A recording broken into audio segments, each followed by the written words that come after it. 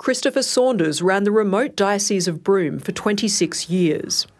The veteran bishop resigned in 2021 after an extended investigation by police into an allegation of sexual misconduct with a young man. He's always denied any wrongdoing and no charges were ever laid, with Saunders retaining the title of Bishop Emeritus. But the senior Catholic leader has been the subject of a Vatican-led investigation since last year. Seven West Media has obtained a copy of the Vatican's report, publishing allegations against Bishop Saunders, including that he's behaved inappropriately with 4 youths and potentially groomed dozens more. The report is now being considered by the Holy See.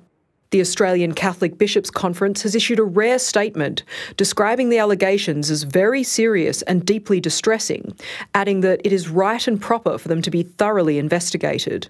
I'm pleased the Vatican's undertaken this inquiry and investigation, and if they have any new information, they should provide that to the police so that they can consider that as part of any sort of case for prosecution.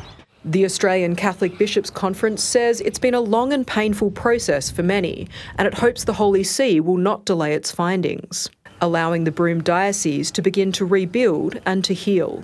Rebecca Trigger, ABC News.